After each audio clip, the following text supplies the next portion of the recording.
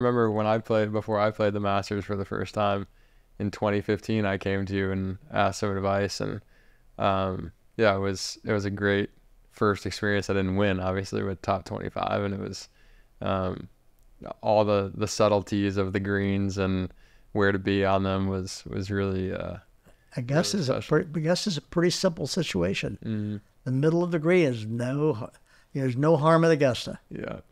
You only got 2 holes at Augusta. I think the middle of the green is not great. Second hole, you can't ever keep it in the middle of the green. Yeah, that's true. And I think probably 6 is a little bit that way too. Mm-hmm. You can't keep it in the middle of the green. When you were saying earlier about the bunkers changing a lot at Augusta, like what did you mean by that? The wetness? Or No, the type of sand that they have. Oh, they changed them. Oh, they've used the sand out of North Carolina. I think it's North Carolina. Feldspar, I think it was her quarry.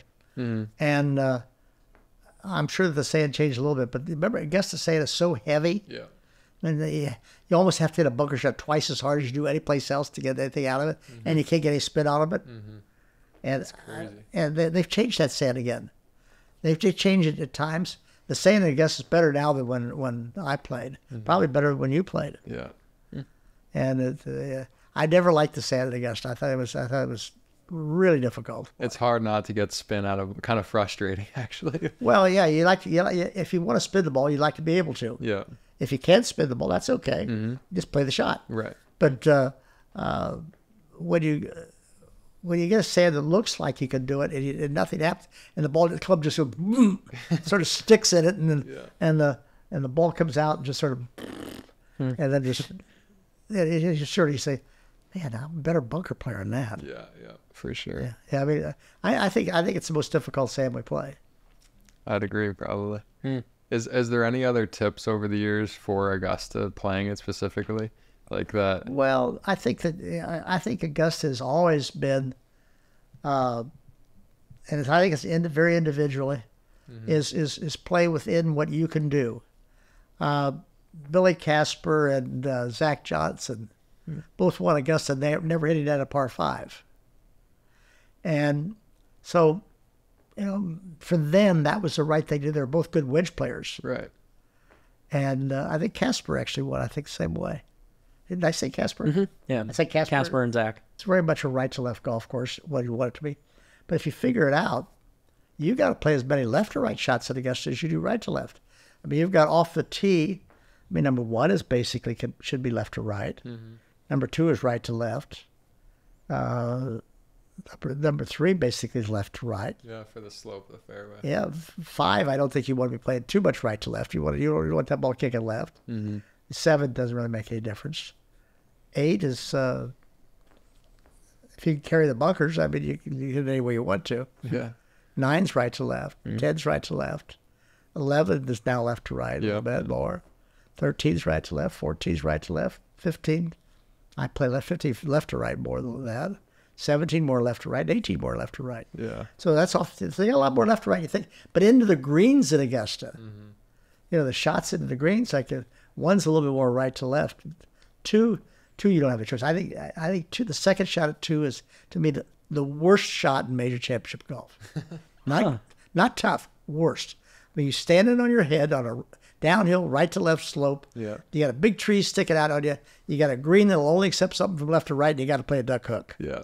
I just think it's a terrible shot. Yeah. It's crazy. And I mean, I don't know. I'm back in about 40 years ago or something.